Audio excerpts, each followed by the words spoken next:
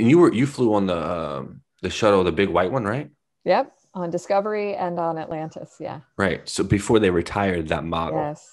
right? I Yes. remember they didn't. I don't know if I think they flew it over because they put it in some museum. I think they had it here in DC for a little bit.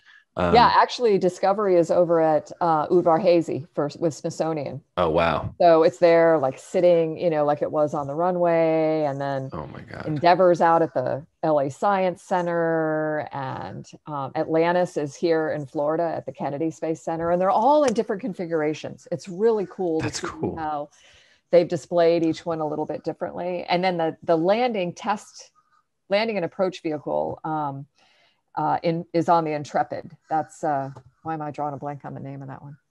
Enterprise is on Wow. the Intrepid Museum in New York City. So yeah, they're spread around the country for people to be able to see them. Those It's are amazing. incredible. Yeah. Like Yeah. so, you're strapped in. You're flying on the Discovery, right? Mm-hmm.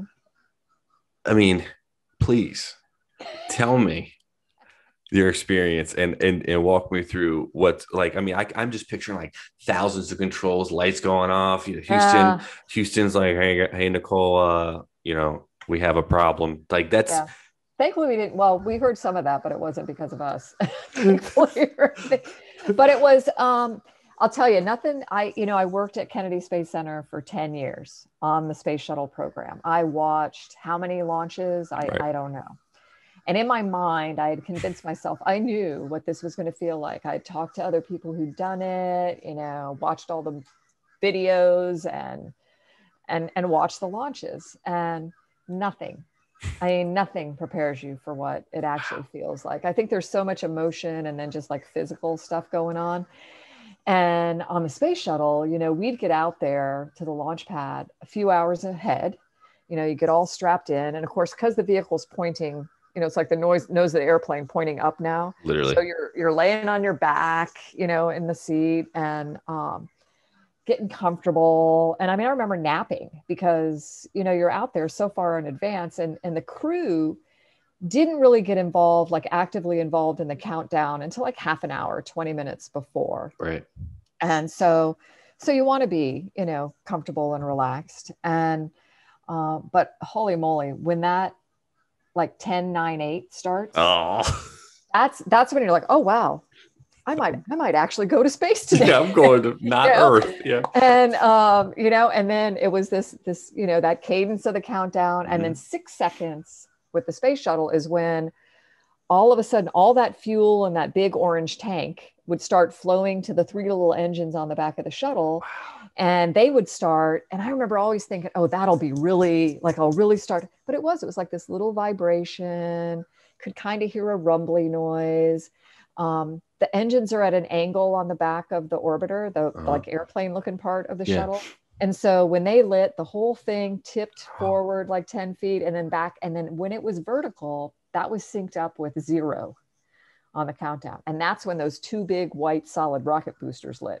And Oh those things my. are like 6 million pounds of thrust. Right. And so that was like, out of nowhere, it was like getting kicked from behind, getting kicked from the front, three of you starting to sit on top of you and shaking like you never imagined, like wondering if you were ever on a launch pad. I mean, Right. honestly, like Yeah. just the dynamics of your body, I can't even describe it. But and I think back, like, with the designers of this vehicle, because for about the first minute and a half after a shuttle launch, the crew really can't do anything but monitor systems, see what's going on. Really. You can't abort yourself. Not It's like Right. just you're Because it's so along for the much. ride. Yeah, Yeah.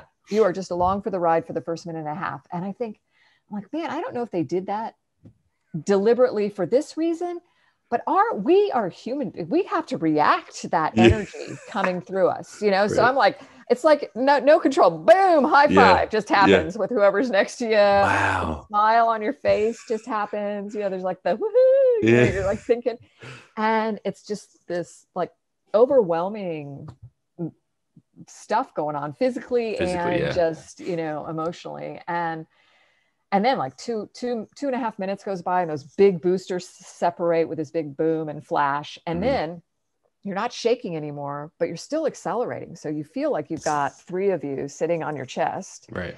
And then it, you know, 6 minutes later, the big orange tank separates and you're in space. I mean, you are orbiting, you went from 0 to 17,500 miles an That hour fast? in 8.5 minutes. And now you're Oh, circling the planet. It is, now you're like what? floating, you know, the most Really? incredible thing.